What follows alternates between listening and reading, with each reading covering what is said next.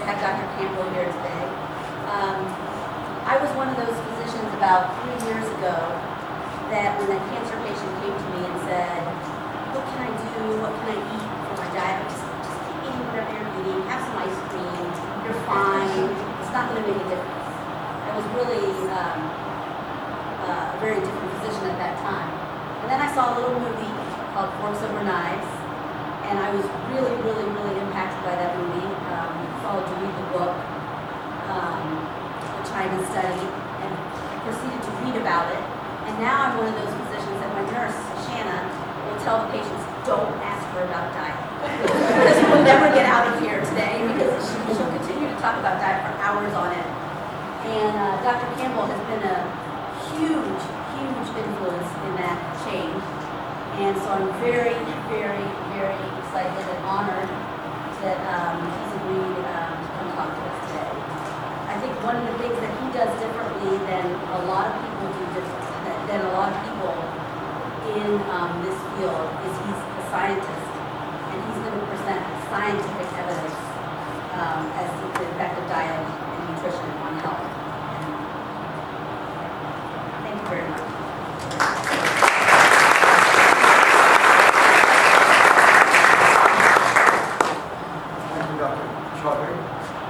Back there in the back?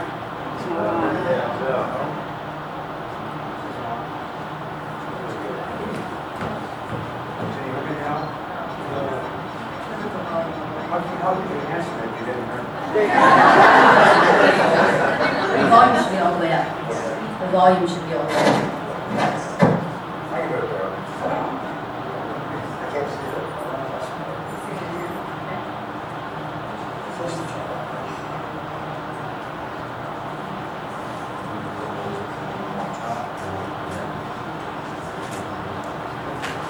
Still not working? There it is, yes. Okay. Just reset. Well, thank you very much, Dr. Charlie, for making this talk. It's a real pleasure to be here. I'm going to try to summarize for you some highlights of about 57 years worth of research in 57 minutes. So, a year per minute, right? As Dr. Jordan said, I've really gotten caught up and have spent, in fact, my entire career on the question concerning the effect of nutrition on health, more specifically, the effect of nutrition on cancer, if you will. At least that was the beginning of my career. And so I want to share with you just some highlights, if you will, and that's about all I can do at this time. Some highlights of the early research that I did, and kind of got me going in a certain direction. And eventually, as I pursued that research with lots of students, postdocs, fellow colleagues, and so forth, as I went down that path, you know the way in research, you get an answer to a question, and you have another question, and another question. So what I'm going to share with you, essentially, is just where the question took me. I wasn't set out to determine anything in particular, simply just trying to understand, what nutrition might be able to do, especially in regards to cancer. So, and now these days I'm very enthusiastic for what it can do. I've come to realize that for the most part, what we tend to think about nutrition, most people, at least in the professions as well as in the public, we tend to be very confused. And I think now we have some information that really focus to a great extent and very exciting in its implications.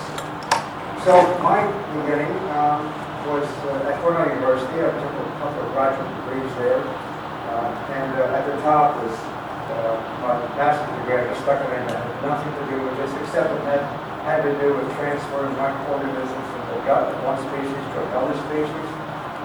These days it's called probiotics, but it gave some background for something I'm going to say a little bit later on. But my thesis primarily was involved in trying to figure out ways, with my professors of course, how to improve on the consumption and production and consumption of protein, especially high quality protein. I came from a dairy farm, milk and cows. And so when I went to graduate school, protein for me, for my professors, and virtually everyone else was everything. So we had an opportunity to work a little more carefully at trying to figure out ways to improve on the consumption consumption of protein, especially so-called high-quality protein. And I make that point because what I'm going to end up with is rather different from what that was all about. This caught my attention after having been working in the Philippines for a bit, organizing a nationwide program of treating healthy children. And see, I thought, that certain children seem to have a predisposition for getting primary liver cancer. Kind of an unusual thing, but there it was. And this paper here came out about that time too, from India, showing that when rats were fed a carcinogen that gives liver cancer with histopathological sort of images that was about the same as humans. In any case, when rats were fed 2 different levels of protein after having been exposed to a chemical carcinogen, okay, this is the results I got. They quite frankly didn't believe those results and went on to pursue their careers in a very different track. I thought this was quite serious because I thought I was seeing this in children especially. So basically, in these animals, 2 different groups, exposed to a carcinogen to give liver cancer, okay, and then fed either 2 different levels of protein. Either 20% of total calories, which is the usually recommended levels, or 5% of low level. And so what they got, as you can see here, is that the animals given the higher levels of protein, 100% got cancer. The animals got 5% non-resistance. And that's in fact what I, quite frankly, thought I was seeing as well in the children. So that was actually the observation that then got me into, again, an NIH grant that was to last for the next 27 years, where we really tried to get in to understand, is this true? Now, very provocative. This was exactly the opposite of what I would have thought. And we wanted to pursue the idea, see where this one takes us and how it was working, if you will. So I'm going to share with you, and there's sort of the bottom line. That was kind of shocking. Increase in protein, increase in cancer, that's weird, to say the least, especially if I'm coming from my sort of dairy background, if you will. And as I say, this was 46 years ago, this was observation. So I want to show you, basically, first off, it's true. It's really true. And I want to also discuss with you a little bit of the kind of evidence that really got me to believing it's really true. And so this first slide, if you will, simply shows the formation of early liver cancer in rats exposed to the same carcinogen. The carcinogen, incidentally, was the most potent carcinogen at that time ever discovered, called aflatoxin. In case any of you know that compound. But in any case, these animals are exposed to aflatoxin carcinogen, then fed 2 different levels of protein. Okay, we got protein here, chemical mutation, if you will, on the left-hand side. And so animals fed 20% protein in the first 12 weeks. They grew those cancer rather nicely with the 20% protein. In contrast, the animals fed 5% protein did not, even though they had been exposed to the carcinogen. And so here, what we were demonstrating is actually what was done in India. What I thought I was seeing in the Philippines, it was getting excited and it's going down the track. It's provocative and interesting. We did many kinds of experiments on this sort of note, if you will, and looked at it different ways. This is one way. I thought, well, why don't we just sort of switch diets back and forth as these cancers are growing. So here's animals fed 20%, going up that dotted line, if you will, forming their cancers. Animals fed 5%, we can turn it off. Fed 20%, turn it back on and off. That was a really exciting proposition, and together with some other ways of looking at this question, we learned, in fact, that in spite of the fact that we gave a potent carcinogen, the question of whether or not that carcinogen led to carcinogenesis was a function of the level of protein intake. And we could turn it on and turn it off, so it was reversible. So it's a really exciting concept, if you will, that got us going down this road. Turned out the protein we were using, the main protein of cow's milk. That's why I told you in the dairy diet. I was a little bit hard to digest, no pun intended. To get to that particular point there, and it took me a couple of years of trying to pound it in my head. We're really on to something, is what to say. Okay, so we're saying that protein controls the cancer growth. I actually did it in a slightly different way. I took another model that actually instead of the rat being exposed to chemical carcinogens, we do some mice, transgenic mice, that were programmed to get liver cancer, if you will. They were transfected with an HPV or hepatitis B virus gene. And this is just 3-4 plots of the histoslides, if you will. Up in the upper right-hand corner, or left-hand corner, this is a non-transgenic normal animal slide. Here's one fed 6%, that's probably about 5%, of course. Here's what it looks like with 6%. These are not the best slides, as I'm sure you can appreciate. This is pretty old stuff. So here's a normal one, more or less. No growth here, essentially. The dark colored material is the antigenic material that transcribes as the lesion starts to form. And so over here, 12% protein, you see some stuff here. Over here, quite a lot. So we were seeing, even in this model here, started with a hepatitis or with a viral gene instead of a chemical carcinogen. You can see the same thing. The protein was essentially basically controlling and causing that gene to be expressed, if you will. Should put that there. Now, here, let me just work on this idea a bit. I want to really focus for this at this time. As I said, we get kind of interested. I wonder how this works. I wonder what the mechanism is. What hard evidence? One thing to sort of prove and see the observation at the end of the day, but one have to look at. So what I'm showing here, incidentally, this timeline, you may have seen this yourself if you've been involved in pathogenesis type things. That's a timeline showing sort of, in a sense, the arbitrary 3 stages of cancer development. Starting out with initiation over here, and then promotion, okay, and then progression. That's the kind of model we tend to put in our heads, those of us in research, working in those 3 phases, because they each have somewhat different characteristics. And so, with that in mind, we started looking for, what's the mechanism here? How does this protein turn this cancer on? So, we started looking at things up here listed in the first stage. So, and here's what we were learning. One of the first things we did was to see that the high protein diet increases the entry of the carcinogen into the cell. I don't know how it was doing it, but it was simply increasing the amount of the carcinogen that actually got transported into the cell. Then secondly, it was also increasing an enzyme called the mixed function oxidase, also called, by the way, drug metabolizing enzyme. So those of you who may know, it's a fascinating enzyme. It's very complex. It metabolizes all kinds of substrates and so forth and so on. It's an enzyme that is known to activate chemical carcinogens to give a reactive metabolite that binds to DNA covalently, and that's the sort of initial mutagenic event that gets them started. In any case, the high protein diet increases the synthesis of that enzyme very quickly. Right upon feeding the high protein diet, the enzyme activity starts to come up. More carcinogen in the cell, more activation, if you will. And also, this is a big area here.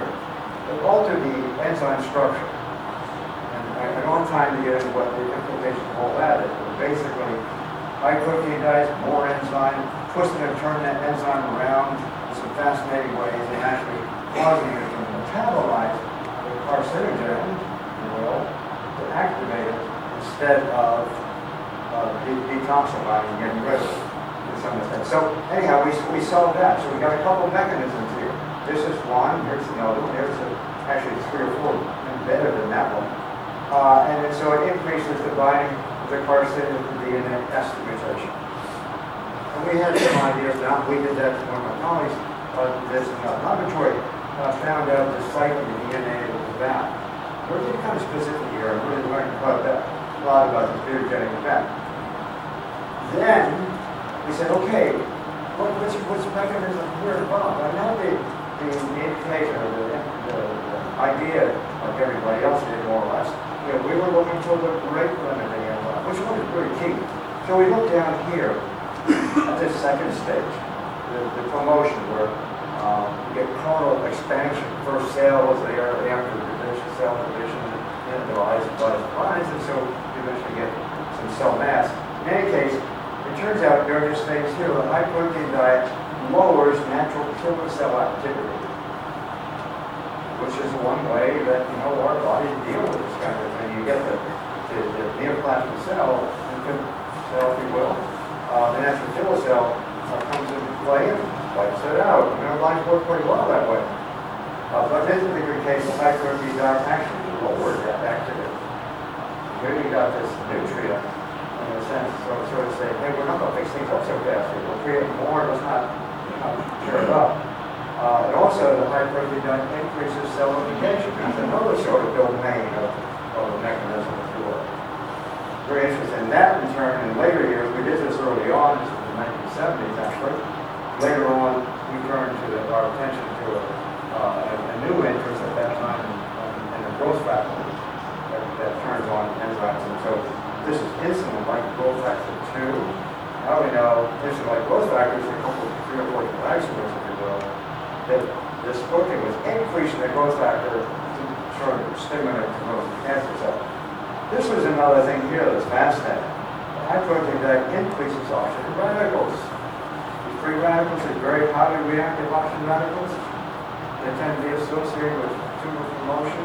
They tend to be associated with aging. They tend to be associated with the formation of atherosclerotic lesion as well. Free radicals is not exactly the thing to mess with. The body has a way of dealing with those and has lots of antioxidants and takes care of. But in any case, there's another mechanism. But also, this is another one that's very interesting here too. The high protein diet altered the utilization of calories. Calories plays a role in this. As we always thought, and most of us believe that too. But it actually had it affected calorie, not calorie intake so much, but calorie distribution of calories in the body. And again, I don't have a chance to get into the details. These are worth a couple of seminars. Here's the bottom line. We spent, and I burned up probably, I don't know, at least 10 to 12 PhD theses, each working for a whole dissertation, 4 or 5 years of these mechanisms. That was their work. Looking for another mechanism, looking for another mechanism. Finally got to a point where, after some years of doing this kind of stuff, maybe, it's all 13, 14 years or so, I wondered, we can't find this mechanism. I don't know which one of these are rate limited. Which one's going to be limited? Finally, it dawned on me, there is no such thing, for the most part. Not in nutrition, I can tell you. There's no such thing.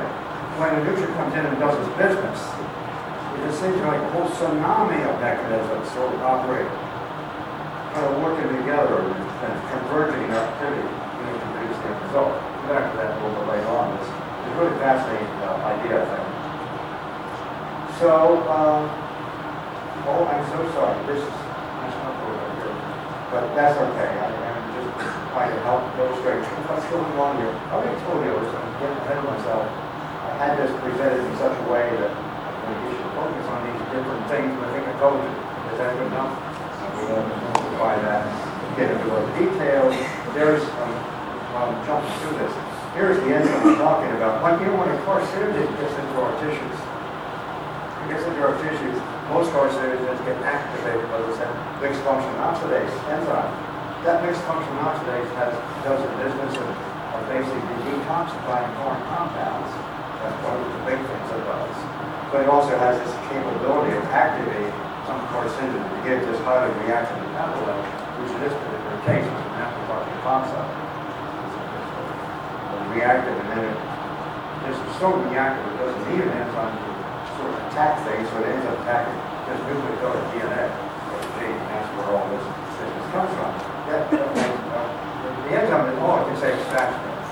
The way that sort of works and how nutrient interface affects us. Boy, I didn't mess myself up here, but anyhow, you know, that's it all. In a way, it's kind of good because I don't have to spend so much time talking about it now. Okay, increases cell replication, oxygen radicals, cell use, okay, here we go.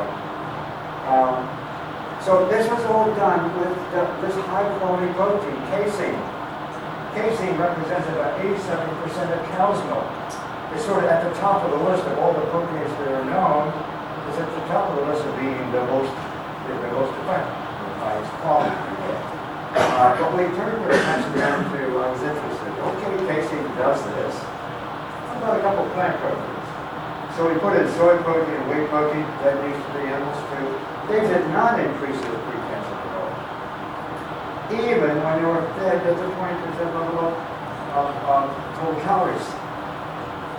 And all of a sudden, I mean, this is just one, what's it, three samples, but one is casein, animal-based, high quality, got two plant-based ones. But you see there's huge differences like this. And I can show you, even though we haven't done all the proteins, it's very expensive to go on time. I'm confident that what we're looking at here was a real dichotomy between plant proteins on one hand, animal proteins on the other. We can talk about that maybe later, but I took this to mean this casein effect as being indicating animal proteins in general, as opposed to plant proteins. Quite a striking thing here. Now, going to that point, here is a publication of a friend of mine, Dr. Colin Campbell from Western Ontario, who also had some ideas about heart disease, the role that protein can play in heart disease possibly, or reaching serum cholesterol level, of course, after in those days. And so what he did, he compared all these different proteins. And what you can see here is that here's all the animal proteins up here, increasing cholesterol levels. This is rabbit studies. Try all the different proteins to see what effect on serum cholesterol. And all the animal proteins are pushing cholesterol up. Here's all the plant proteins down here. So we see that, really kind of segregation of these two groups of proteins. And this tends to hold true, by the way, for other kinds of outcomes too, not just serum cholesterol, not just cancer, but all sorts of things. So we, as I said, we see this aggregation. Animal proteins tend to do one kind of thing, plant proteins tend to do another kind of thing. And plus we can see some differences between proteins within each group as well. But the main point here is that there's this segregation of activities of proteins. Now, and this might throw in some other things here, because now what I want to get to for your consideration is, what is protein doing? I mean, if this happens, this kind of effect, I'm stimulating cancer development. What else do we know about this? And I have to tell you, there's a lot of research now in market, most of which has been set aside over here. People don't want to hear about protein causing any kind of harm. And we love protein. We want more. That's the story. So we don't quite go there. But in any case, here's the relationship between non-fat milk. That's protein. That's skimming off the fat, leaving behind the protein. And here's the relationship between non-fat milk, protein, if you will, and prostate cancer. Kind of interesting. Higher protein, and now it comes to milk, and now we know, in fact, not just calories, for just to go really take a jump, a leap of faith forward, people with prostate cancer, for example, PSA levels and maybe indicated that if you take them off the dairy, PSA starts coming down. Really interesting. So that's a little hint of something interesting there. Protein affecting prostate cancer. By the way, milk protein also increases, in this case, the like factor 1, biomarker for cancer. I'm sure that many of you already know that quite well. Here's milk consumption in breast cancer.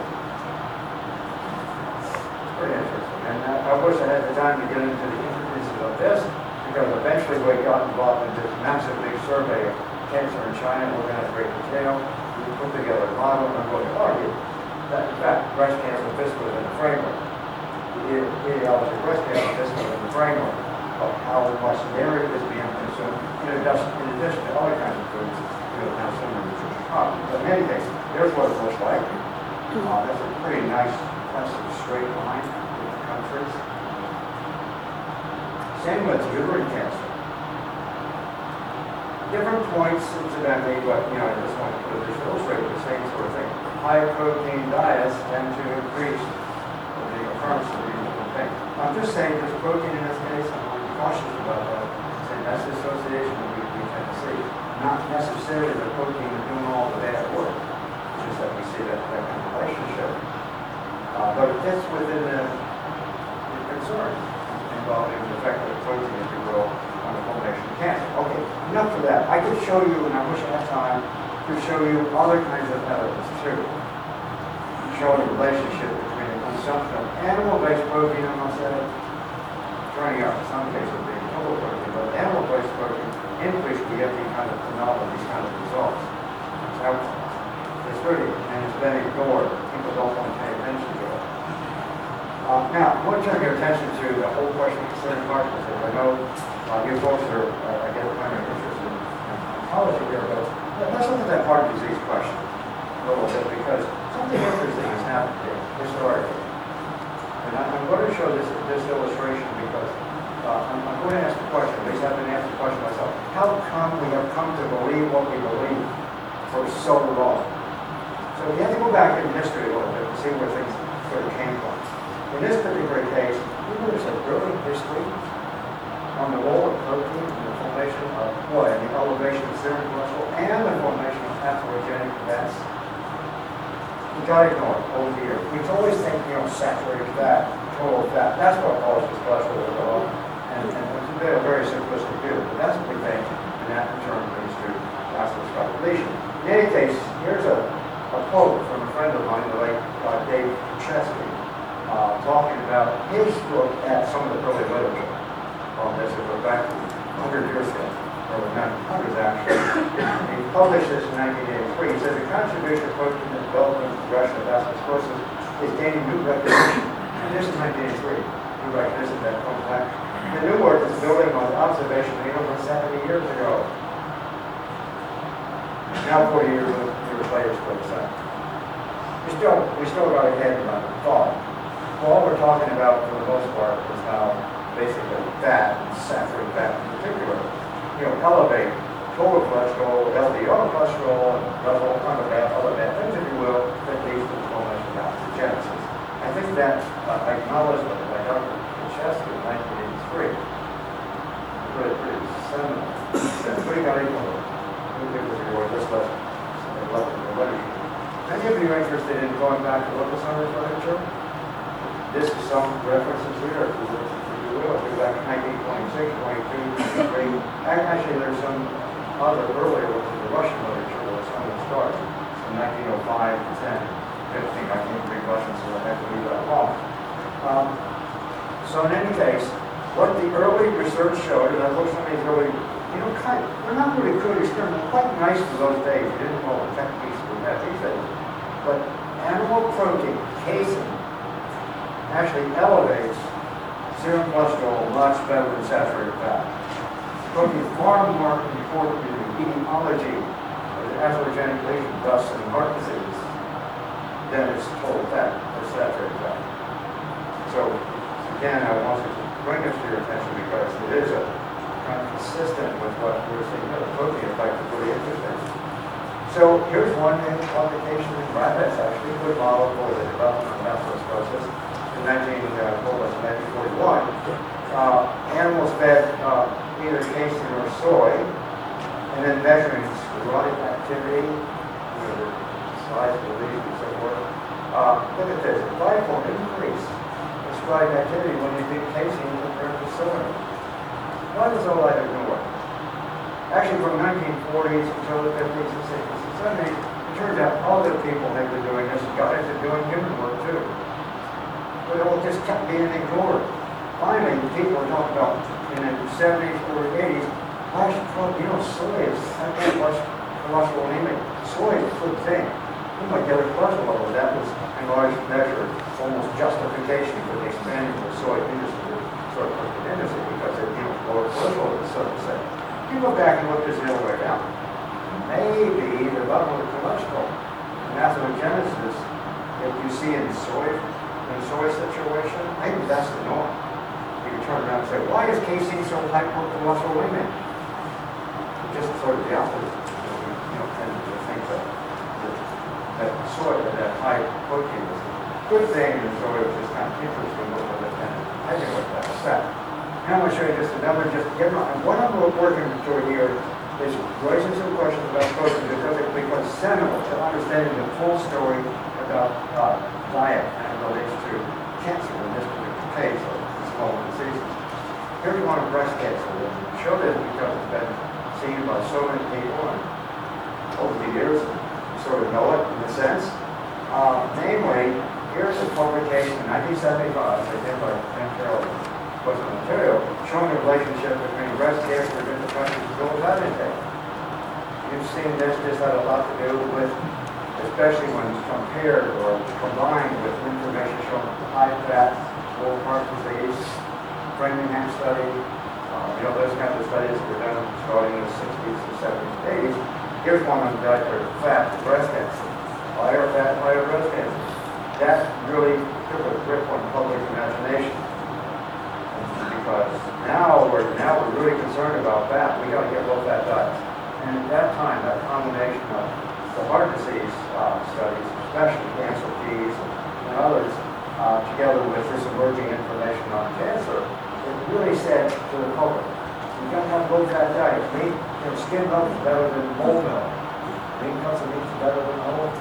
That kind of thinking was driving this debate. It turns out this information here was, quite frankly, very superficial. And I checked it, and it wasn't. I used Dr. Carroll's some stuff here, I'm going to show you on. I don't have a chance to show it. But I used some of his data, reinterpret his data, and I had an opportunity to discuss this with him, actually, just shortly before he passed away. So I got a kind of blessing with his interpretation. But that total fat intake thing, it turns out when you look at the data, you say, what's kind of fat? We had these data. Nobody ever paid attention to it. There's no relationship with plant fat intake of breast cancer. How do you know that? Okay. You do the animal fat and segregate that up, there you see it. As soon as some animal fat is put in there, breast cancer starts to go up. If you want to look at it theoretically, that's what it suggests. There's an observational correlation on the study, but they're supposed to see, put that in there.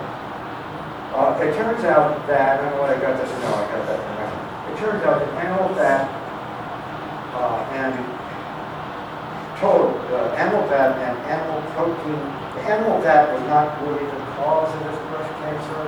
Animal fat had a very high correlation with animal protein. So this is really an animal protein slide. The higher the consumption of animal protein, the higher the breast cancer risk, which is pretty consistent with what, in fact, we were seeing in the case of breast cancer. There's more to this story than I'm telling you, but it's just maybe to pique your interest. You've heard of the nurse cell study. How many have heard of the nurse cell study? I think probably most people have. The nurse cell study has been a big study done for years by my friend Walter at Harvard, who had a big cohort of 80,000 or 90,000 nurses checking out to see, especially, whether there was any relationship between dietary fat consumption and breast cancer in these women. Followed over some years. In the first report, Walt started this in 1984, 1988. It was the first 4-year report. It startled people, startled me for one, and others. But in 1992, we had a major report. This is the 8-year study here. What they were attempting to show, or determine, was whether or not it's really true that fat, if you take fat out of the diet, does that really reduce breast cancer risk? That was a thought. I mean, it was a very popular idea, got up the press and things like that. And so in 1992, he went on in 14 years, after 14 years of observation, and another plot, this will do for the purpose here. After 8 years of following these women, taking different modes of fat, they were advised, hey, maybe you should cut down on low-fat diets. A lot of women did, they listened. And so we had, after 8 years, had a distribution of women who were consuming still pretty high fat diets, some with much lower levels of fat. So we divided it into deciles, and here's the plot.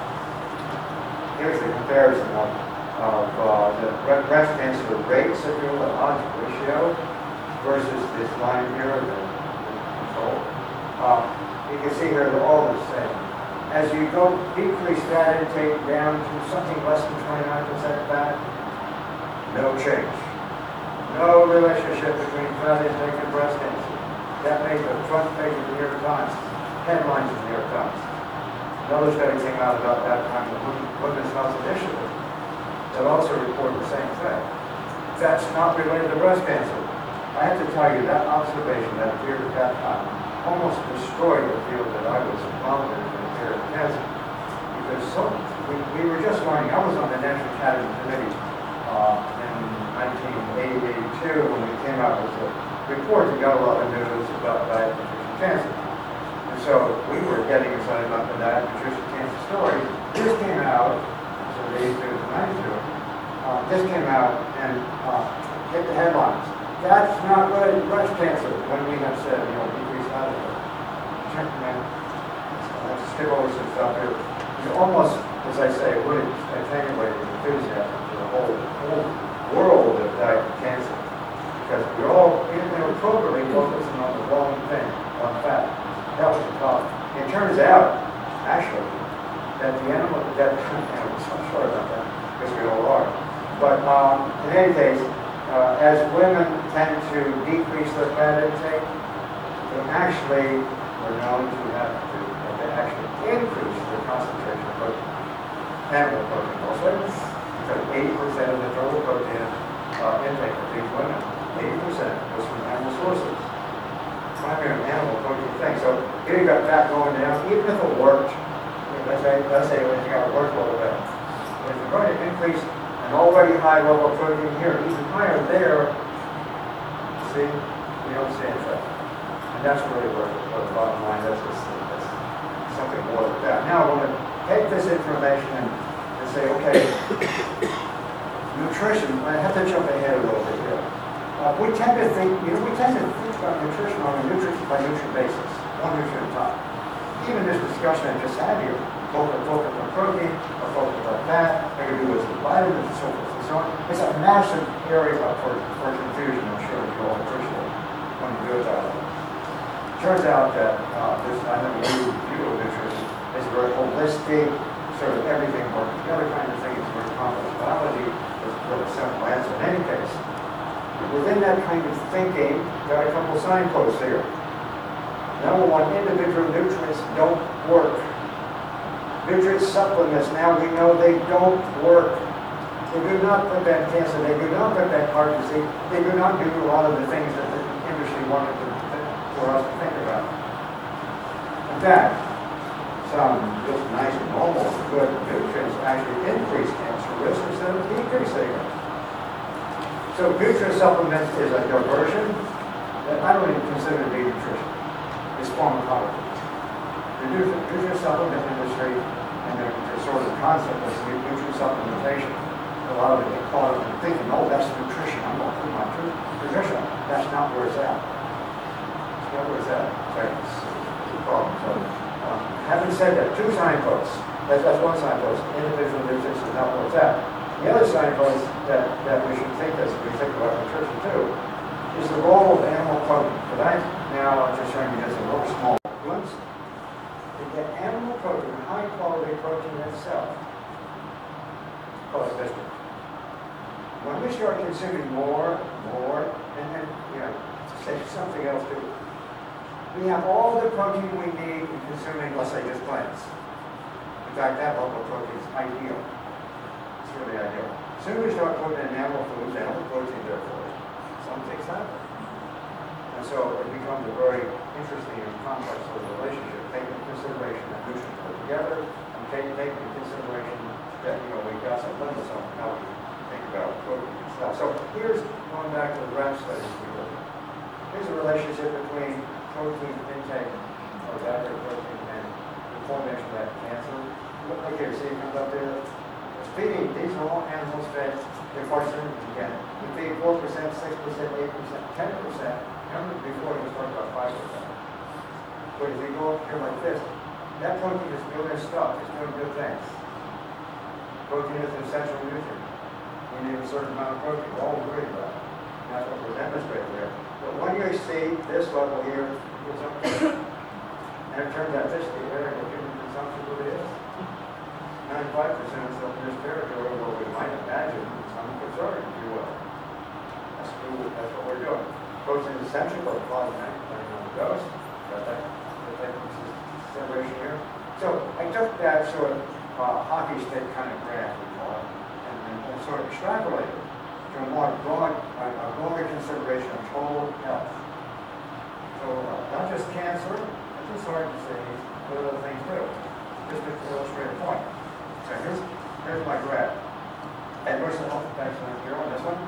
Here's levels of protein. What do we know about that? We see this kind of hockey stick effect throughout biology. When you go back and actually look at the literature, this tends to account for the confusion that we've had in the literature. People just talk about high protein, low protein, or this or that, get all kinds of results, and not really looking at the concept of the problem. The minimum protein that we need has been known since the 1930s and 40s. The first studies that were done on that was, as I say at that time, it's around 5 to 6%. That's enough protein. That's based on what we call nitrogen balance studies. It's the amount of protein that needs to be consumed in order to match the amount of protein in the form of nitrogen, the amount of nitrogen being lost. Okay? It's very simple, plus minus. So it's around 5 to 6%. That was on the 1930s, early 40s. That in turn led to the recommended dietary allowance, published by the National Academy of Science in those days, 1943. What they did, if you do an experiment, they got a sample group of people, sample subjects. You got a group of people, you find, 5, 6 percent protein is not what they need. Now you want to extrapolate this to a larger population. So what they did in those days, still do these days, we had a couple of standard deviations, adjusted upward, just to make sure everybody had enough protein. That's really what it was. So that's really what there's a minimum protein intake. Here's a recommended dietary allowance. It has stood the test of time since 1943 in case of human nutrition. It's reviewed every 5 years by the National Academy of Science, by an expert panel. So it's stood the test of time. We all of us really have to agree to that after all these years. So this is around 8-9% protein. What that says is that's statistically speaking, you have 2 standard deviations that make sure theoretically that 98% of us are getting our protein needs covered. Okay? So this is the RDA. Unfortunately, over the years, because of this enthusiasm for protein that everybody's had, including me, we tend to assume this is a requirement. You'll read this in press or not, you'll read it in the professional literature. Even the professional nutrition gets this messed up. They talk about this as the minimum protein, and it's not. The minimum is here. This right here is just the recommended level, where 98% of the people already have enough protein by the time they get to that level. So we don't need more than 8, 9, 10% for a whole host of different sort of outcomes or functions. So let's see what this takes us. Here's the average protein intake in this country. There's a protein of 17% of cells, unfortunately, I showed this before. So we're consuming a diet, to be honest about it, is pretty carnivorous. We're consuming a diet really high in that wonderful high quality protein. Because historically, if you go back to the beginning, 175 years ago, when protein was first discovered, we've always assumed that the more protein, the better. I've had many people ask me, they would come bigots to protein. The first thing they face is, where do I get my protein from? Because everybody's assuming that the protein only comes from animal food. That's not true. All the protein we need is actually from the plant. So anyhow, there's where we are. That right there is plant-based foods. This is carbohydrate. And it turns out that as we, I had to take a slide out. Go back real quick here. Go back. It turns out, let's say we all think, I got to get my protein. One thing or another, I got to get my protein. So we go from the ideal and start coming up here. Let's put a little protein into our diet, high protein. And also, we have to assume that total calorie intake as well as a zero-sum game. We want to, consume about the same level of calories, give or take, our conditions and so forth. We put a little animal protein in there. What happens? The total protein goes up, yes. But what really happens, as we add animal protein, we're decreasing plant protein. And we do it to the extent that we actually do it.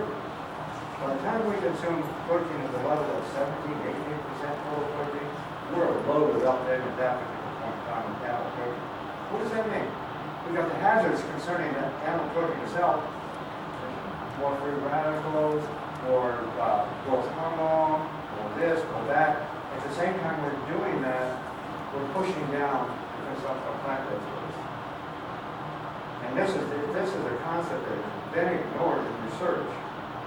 We tend to, what does protein do? It makes measurements. It turns out whatever it does is underestimated. It's underestimated because there's another factor here working too. It's all the good stuff in plant-based foods. So when we talk about these two groups of foods, in case of one, we're getting it twice when we do that kind of thing. Lots of mechanisms involved. So let's look a little bit about the difference between plants and animals. Nutrition is bigger. You know, the nutrient composition of these foods actually largely best indicates their function, and it actually participates in what they actually do. So here's what animal and plant foods look like. Plants, animals, okay, I sort of divided all these nutrients up in these categories. Antioxidants, complex carbohydrates, vitamins. These are virtually all made just by plants. I mean, antioxidants really only plants. Powerful group of materials. We must consume. We've got to keep under control all that oxygen free radicals that, you know, are causing this we know so much about. We've got to consume lots of this here. Keep that under control. Keep the fire down. Complex carbohydrates. Great material. I'm not talking about the sugar. That's not good. I'm talking about the whole natural complex carbohydrates only made in plants. It's great for gut development, especially keeping our organisms under control. And now, sort of, ought to be a subject of discussion on total habits. But in any case, vitamins, according to the theoretical definition of vitamins, that's the chemicals we need because we can't make them. Vitamins only made by plants. Only, you might say, oh, wait a minute, vitamin D, vitamin A, they're not vitamins. Vitamin D is a hormone. We can make that if we get some sunshine. Vitamin A is the, basically, theoretically, the vitamin A we talk about, retinol, retinoids. That's only a metabolite of the real vitamin. The real vitamin is made here. That only comes from plants. So in reality, vitamins are from plants, these are from plants, and so when we increase protein, we're decreasing all this stuff here. This is what the difference is. This is what's really going on. This is a very broad sweeping statement. I don't want to make it, but just take out the literature. This is a very major effect. Fat and protein, of course, are present in both animals and plants. You can see this about that. Look at this. This is just the level that one makes on no consideration. There's the ideal level of fat and protein right there. Instead, we're up here. I hope the point I'm really make is that when you think about nutrition, you've got to think about it. You can use the numbers, you can use this and that, all that individual nutrition. But we've got to think about it in its totality. That's really where the really plays in terms. Processed foods are a nuisance. Not the thing we want. Really, we're dairy. We take that the good stuff out. We take some stuff out of the plant. We take out some sugar, refined carbohydrates. We take out some white flour. We got some, maybe some oil from the plant. That's supposed to be good, right? We put it all together, we get a donut. That's not what I'm talking about. So, you know, that's the process we use to get the convenience stores on the highway and stuff like this. That's not where it's at, and that's not a whole food by experiment, I can show you. Talk about that. So processed foods are really not in the game here. So I'm going to summarize here as a first one. By the way, the main points will name. Namely, both for cancer and heart disease. Ignoring the evidence of the adverse effects of high protein diets, non-emphasizing diets, not intervals, inadvertently or otherwise, has seriously destroyed priorities for health research, medical practice, public policy, and nutrition education. The public is massively confused. The professionals are confused. I'm talking about professionals in my area as well. They've all been confused. It's all part of the game plan. We're so messed up, and we end up, trying to do things piecemeal, discovering magic bullets, and that kind of thing, and using one reason. That doesn't work. It doesn't work. There's so much research that's done that, we already know it doesn't work. The price paid. We believe until now, still sort of believe this, we believe that cancer is caused by chemical carcinogens. It's not. Chemical carcinogens can lead to mutations. True enough, fair enough. It is a mutation, but in reality, the fact that just go look at the words for just a second. The carcinogen we get exposed to all the time. We get exposed to some radiation, we get exposed to this and that. We're seeing mutations off and on. At some constant level, you're sitting there, we get a little bit of that stuff. But that's not the cause of the cancer. It's the beginning of cancer, you know, that. But whether or not, you know, all the mutations added to something important is kind of insignificant. What really matters, we get those sort of seeds, those neoplastic seeds planted, whether they go into big tumors, is a function of what we eat, it's a function of nutrition. Nutrition is that important. So there's been a mistake, actually, to think about being caused by just a tumor. That's a big deal there. We think of it's caused, yes, viruses. Viruses do big stuff. We got Epstein water virus for nasopharyngeal cancer. We've got hepatitis B virus for liver cancer, papillomavirus for COVID. We got some viruses. They're hanging around. They're doing some making some mutagenetic activity. That's for sure. And I think we're also involved in some of the promotion stages. But in reality, whether they, in fact, actually expressed through their vertical, is really, again, it's a function of nutrition. Same sort of, the same kind of nutritional value. Radiation, we think that it's best treated. This is a big deal. I really enjoyed a conversation I had last night with some folks here who were very excited about this, that on the basis of theory, it makes sense. And we got into the business of developing cytotoxic agents, chemotherapy. Yes, we did. We could all know better minded. And the data really suggesting that's not a very good approach. To be honest with you, it's not a good approach for a number of reasons. And except for two or three cancers, where you got some results, yes, I understand that. But in reality, that's not what the quality is doing. It's really has to do with those cytotoxic agents. You've got one thing, a very potent thing, being targeted for something that's downstream. Don't form something, target for specific kind of cancer cell control. And hope we're going to get some results. We're bound to get side effects. I don't have a chance to advance that idea too much, but that's the only thing we can really expect to get. Side effects, side effects, side effects. In those cases, we get very serious on this. You know, there's little or no return in terms of events. Anyhow, we think radiation surgery, all that kind of stuff. We've been on the wrong track, really. The way we're looking at this, I would suggest. We believe that heart disease is mostly caused by high-fat diets, especially saturated fat and cholesterol. Which I argue, you know, it's totally enough, but that's not what it is. And it's best treated by protein surgery. No, it's not. We can now cure heart disease by good friend Dr. Messelman, Dr. Orange. We're sort of working together in many ways. You may know that work too. Even in advanced heart disease, almost like 100% of the cases, you put them on this low-fat diet, whole food, plant-based diet, the heart disease starts to dissipate in a hurry. Very quickly. There's no drugs, nothing that comes here and compare to what that can do. So we have trillions of dollars being spent. If you go back and look at what the history of science is in this field, we focused on, let's get fat down. Didn't work. Just add up the number of deaths that occurred because that's a silly recommendation, that mistake that we made. You know, on all the diabetes, trillions of dollars have been spent for a long time. Science has distorted the lives of us, and the environment is great. That sounds great. Like hell, yes, it could say. But in reality, these things are true. These are true. And the whole question concerning the environment, global warming, the World Bank's been involved in that one. I named some others. Cameron was very interested. He's quite interested in this too. United Nations agencies. If you accept global warming being a sort of anthropogenic, in other words, man-made, it turns out that the majority of the global warming is contributed by lifestyle. I mean, it's a surprise to you, but that's what I'm really encouraged to do. So I'm going to leave it at that and stand up and lock it, I think, for a day. Okay, this is the China study we published in 2005. It's been very exciting. It's gotten much better than even I thought it would be. I was pretty confident when I wrote with my son, who he's a physician himself, and now we're working together on that. That's really turned out to be quite a breaking and exciting thing, because all the reports were getting back. We say, you don't need to believe it. Something said in the book. You don't need to believe it. Just try it. We've been trying. we've been trying, getting spectacular results. And I would suggest for any of you in here who want to disbelieve this, the question is, just try it.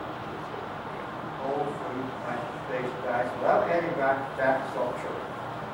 It's truly amazing. There's a cookbook our daughter did. There's a new one here where I'm trying to elaborate on the sort of more intellectual side of this argument. Why have we missed it for so long? How do we look at nutrition? I'm going to suggest, even in case of cancer, even for treatment, I don't know the answer to that yet, but I'm going to suggest some basic deals we now have. That can be used just like it's used for reverse heart.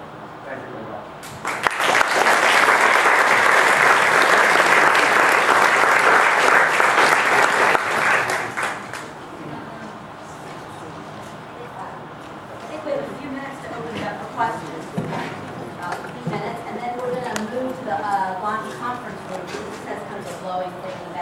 For anybody who else who wants to ask, meet with Dr. Campbell and ask questions.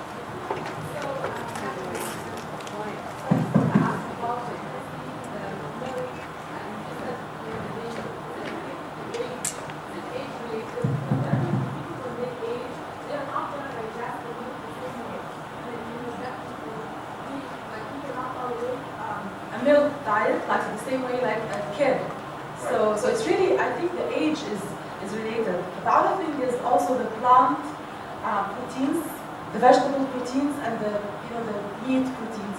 I think also there are like a lot of like plant proteins which also can have some dangers. I don't know, which is Your plants have what? like proteins that are dangerous.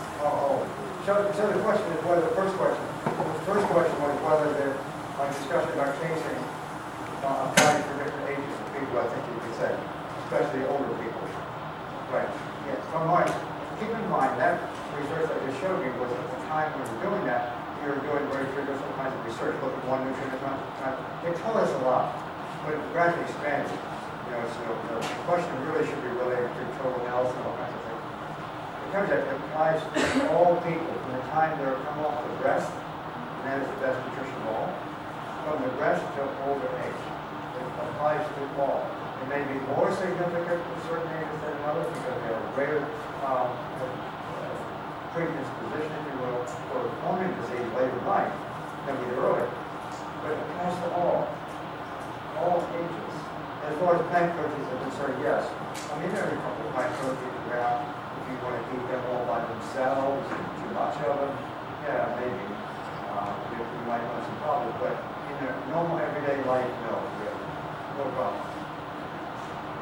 Yes? What's your opinion on the age and diets of yesterday? Yeah, the question is what do I think about the 80-10-10 diet, which sometimes this is described the way I talk about it. And there's some folks out there using that terminology. It's the same thing I'm talking about. But it's more based on raw. Yeah, okay. And am I talking about raw food? No, I'm not talking about raw food. I'm talking about eating food.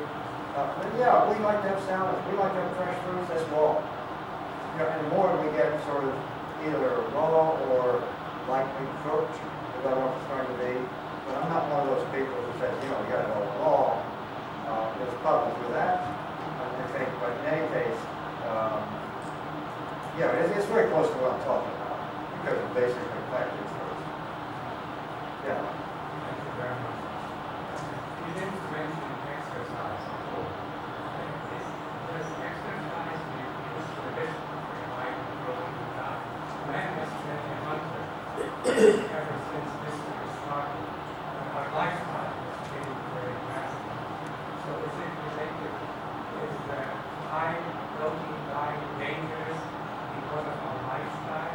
Or does exercise have an effect on the merits of high protein diet? That's a good question. I think a very important question. And the role of exercise in this whole day plan. It's important. There's no question about that, number one. But what we noticed about the exercise thing, we looked at that too, both in the animal studies, interestingly, and also compared that with the large cohort we had in China. We have some indication of how much exercise we're doing, and other studies too. It turns out that in the animal studies, really interesting, as the protein goes up, the protein goes up, it tends to change the disposition of the use of the energy being consumed. Interestingly, in the animals that got no cancer, as the low protein animals, their calorie intake was actually slightly up, 50%. So the calorie question is not important here in terms of intake, it's in terms of distribution. So what we did this kind of experiment, we wanted to look at calorie distribution. How'd you go? So the animals that are fed the low protein diets, not getting any cancer, consuming actually a little more intake, the calories being consumed were actually being expended, more of it being expended in stomagenesis, body heat, or voluntary and involuntary physical activity. We did that. We had caves, we had little spinning wheels inside. We just wanted to record how much exercise did they do involuntarily. I mean, they weren't asking us what we should do at that time. So it was a good difference. Eating a lower protein diet that allowed these animals to be more energetic and just automatically exercise more. So then got involved with people who exercise low. So in the case of humans, that's what we never thought. If we consume a high protein diet like over Thanksgiving dinner and stuff like that, we walk away sluggish, right? If we eat light meals, they like to say, lower protein, we're more energetic, ready to go. So there is this interaction between exercise and diet that we have to consider. And I don't actually agree with your statement, about we were hunters there, therefore that's where we came from. I'm just looking at the anthropological literature as well, and talking to some folks in that field, and I can't see that being really. I mean, we did use hunt, let's face that, but whether the extent to which we hunted, for the time during which our bodies were evolving, I think it's open question. It's really open question because we don't have fossilized stuff to indicate how much plant material we consume very quickly. Right? I think the diet thing is really significant. Thank you very much for a very provocative talk. Obviously, it's much more complicated than just simply animal proteins. Just as an example, I mean, it's clearly multifaceted. But on the other side, for example, folic acid, which is obviously high in leafy vegetables, in of itself can be a carcinogen in excess. Right. Yeah, I totally agree with you. There's a curve that we have in nutrition. It sort of goes like this. It goes up and then there's an ideal level, and then it goes down. So when you compare it against adverse effects. So nutrients at a level too low can cause problems, yes. Especially when they're given alone. Also, individual nutrients, when they're too high, can cause problems too. We say we're both ends of the curve. So the question is, of the nutrients we're consuming, there's tends to be a higher level for all these nutrients. And I've gone back and actually researched on this. It turns out those ideal ranges for these different nutrients, to the best of our knowledge, those ranges fit right within that plant diet program. Nutrient itself is very, very different. Very different. So we'll see some odd, results on that score. So yeah, folic acid is good stuff, but you don't have to use it for a long time. It's better to eat your spinach, I would say. Yeah. Where do we stand as far as randomized controlled trials for a plant-based diet for cancer treatment or other treatments? Oh, yeah, where do we start? I think you said, where do I stand with the question concerning using plant-based diets for treatment? I'm going to argue. As far as the status of randomized controlled trials. Oh, randomized trials? Oh, yeah, great question. In epidemiology and experimental research is shown that we have different kinds of designs. Observational studies, cohort studies, pressure tests, case control studies, etc. Randomized clinical trials, RCTs, are considered to be the gold standard. I think they're the worst of all kinds of studies as far as nutrition is concerned. Certainly they can't be double-blinded, that's obviously true. They can't be 100-blinded. Randomized clinical trials, great for drug development. You've got a placebo, you've got a chemical, nobody knows what's taking what. Even the investigator, but that's good for great for that. And that's the mantra for the development of drugs. It's not the mantra for nutrition. As a matter of fact, when we do randomized clinical trials, using one nutrient at a time, then done often, intervention trials, that's totally out of context. That's not biology. And I think it's really misled us. I think the randomized, we should stop talking about randomized clinical trials being the gold standard. Yeah. What's your opinion on yogurt? Because it's supposed to be probiotic, right? But if it is... That's a new thing. I just kind of stuck up there because the first thing, it was silly low experiment I did when I did my master's thesis. I was thinking, I had chinchillas and rabbits. They digest different levels of dietary fiber. This is back in the 50s, mind you. And so I decided to take the bases of the chicken. They could digest higher levels of dietary fiber than the rabbits, right? I wanted to see if we could take the contents, like the glycophorin and the contents of the chinchilla, introduce the rabbit. So I just got some chinchilla pellets, ground glycinate, put them in the rabbit, so jump, fiber formation. So it was really interesting. Take the organisms from one, put it over here, as long as they survive, and they do that. Now we know from probiotic, we can get that kind of stuff. Really interesting. I think that probiotic is interesting. I have one question. Might be a little bit controversial. Why do you think we're seeing new cases, non-genetic cases, early type 1 diabetes? Yeah, I guess everyone's heard that. Yeah, there's been some work done on that, as you know, from late 80s, early 90s especially, and pretty well thought out in my view.